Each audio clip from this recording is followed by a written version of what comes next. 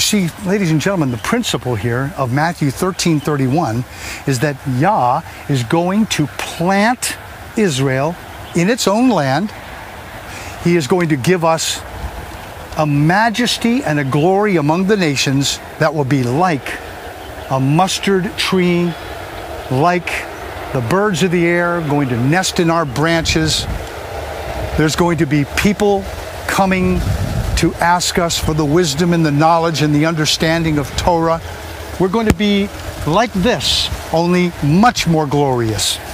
But there's even more to this, because the metaphor is very, very deep here. But what we want to do is express the concept here that it's talking about in this passage, and that of Isaiah chapter 2, verse 12. So let's go to Isaiah 2, verse 12. Yeshayahu 2:12. For the day of Yehovah Tsevaot will come upon everything proud and lofty, upon everything lifted up, and it will be brought low. This is a teaching that is also taught in Psalm 119, verse 122. Psalm 119, verse 122. Let's go there together, please. Be surety for your servant for good. Do not let the proud oppress me. You see, in Hebrew, the word here is arov avdecha letov. The idea of arov is this idea of a protective fence. You see, in religious areas of Israel, the Orthodox Jewish populations and communities, they put up what's called an eruv, a fence around their communities that say, within this fence you can do so many things, and with outside the fence you can do so many things, etc., etc. You can read about that. That's in Jewish halakha. It's called an eruv. It's from the same root. You see, the concept that Psalm 120, 119, 122, be surety for your servant, literally is, be a protection, a guard. Keep an eye on us. Watch what we're doing. Be a guard, a protection, surety. Just take our stand, support us. You see, he's got faith in us. He's got faith in you. He believes in you. So why can't we believe in him? It's mutual. And he says, please be a protection. Have faith in me, for I have faith in you. Be a protection and have faith in your servant for good, says the psalmist. Don't let the proud oppress me. The idea here is oppression from the proud. What do the proud do to us? The arrogant. Well, I can tell you from experience that there's a pressure that oftentimes is put forth by proud, arrogant people. Essentially what they say to us is, if you will go along with my plan and have faith in me and look to me, I'll stop oppressing you. And our natural inclination would be to say, I don't like the pain that you're putting on me, so I'll go with your program. I'll just kind of go along with you. So the psalmist says, please protect me from these power mongers, these hungry people that want to just eat me for dinner. They're proud and arrogant, and they just want to pull me away from you and your word. And we say, please, Yah, please, be surety for me, protect me. Put an eruv around me, put a fence, a wire, a guard around me. Watch what I'm doing. Pay attention to what I'm doing, Yah. Help me. I want to turn to Matthew 17:20. Yeshua was saying to his Talmudim, because of your unbelief, assuredly I say to you, if you have faith as a mustard seed, you will say to this mountain, move from here to there, and it will move, and nothing will be impossible for you. This was talking in the context about the Talmudim coming back and to Yeshua after they had tried to cast out a bunch of very hard, difficult, demonic forces from people. And Yeshua says, if you have faith as a mustard seed, you will say to this mountain, move from here to there, and it will move. Nothing will be impossible for you. Also, Yeshua answered and said to them in verse 21, assuredly I say to you, if you have faith and you do not doubt, You will not only do what was done to the fig tree, but if you say to this mountain, be removed and cast into the sea, it will be done. Whatever you ask in prayer, believing, you will receive. Do you know what a mountain is? Do you know what the metaphor in Yeshua's plain sense of the term that he was using it in his teaching? Do you have any idea what those mountains are? You're saying, sure, I know. Yeah, a mountain is a mountain. Yeah, there's a mountain, a mountain, a mountain. No. You see, back in Yeshua's day, the greatest scholars of rabbinic Judaism of the day were called mountains. Rabbi so-and-so was called Mount Sinai, Mount Sinai. This rabbi was called the Mount of Olives. That rabbi was called Mount Hermon.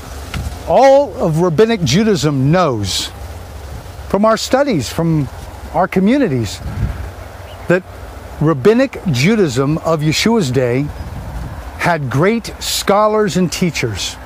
They were called mountains. Mountain this and mountain that. This rabbi is mountain so-and-so. This is mountain so-and-so. That's mountain so-and-so.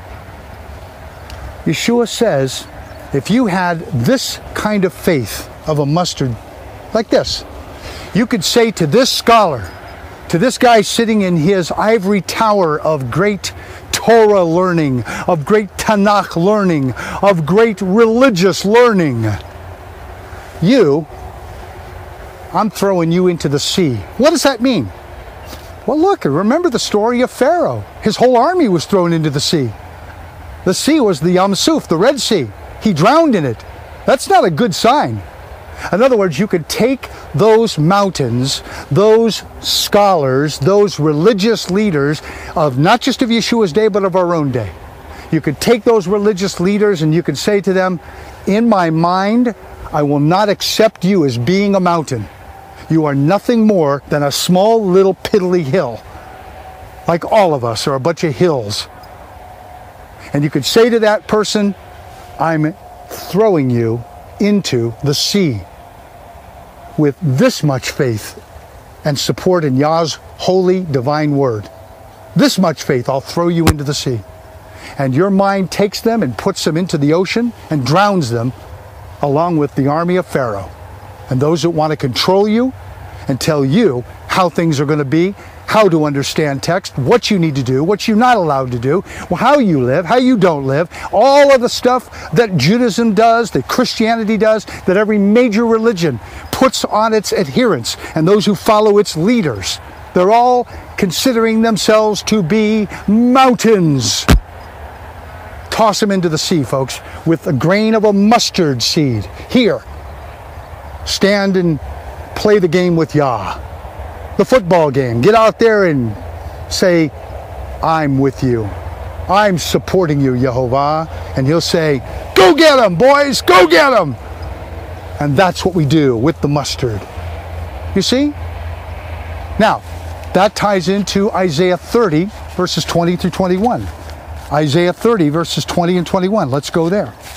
Adonai gives you the bread of adversity and the water of affliction, yet your teachers will not be moved into a corner anymore, but your eyes will see your teachers. Now you have to read that in the Hebrew because it's really shocking. The English text is not bringing it out as I would like it to bring it out. The Hebrew concept that your teachers will not be moved into a corner, that's this word from the Hebrew word kanaf. A kanaf is a wing. It's a wing. Your teachers will not have wings anymore. Which teachers? Your man-made teachers. The guys who don't have this, they don't have faith like a mustard seed. They have faith like a cedar tree. In other words, these are the guys that are standing above you, men and women, who say, I'm above you, I know more than you, I'm in my ivory tower, I study more than you, I know, and you need to do what I'm telling you and interpret this text the way this is and have the authority. I have the authority to tell you what to do and you better follow me. And by the way, you better call all of our religious leaders, right reverends, holy reverends, rabbi, pastor, teacher, father, blah, blah, blah. Yeah? So it says in Isaiah that your teachers are not going to have wings anymore. Guess what? that paints a picture for me of wings getting clipped. Have you ever clipped the wing of a bird? It can't fly. You clip wings of birds, they don't fly anymore. So it says your teachers aren't going to fly anymore. You are going to go to your teachers, that is, Abba the Ruach HaKodesh. Those are the teachers that you listen to. That is the new covenant. We'll talk more about this in a future episode of Torah on Location. This is just an introduction. We'll get more into it on a future program. Let's go on and talk more about things and deal with the wheat and the tares. Baruch Hashem, this is Avi Ben Mordechai on location with Torah in the land of Israel.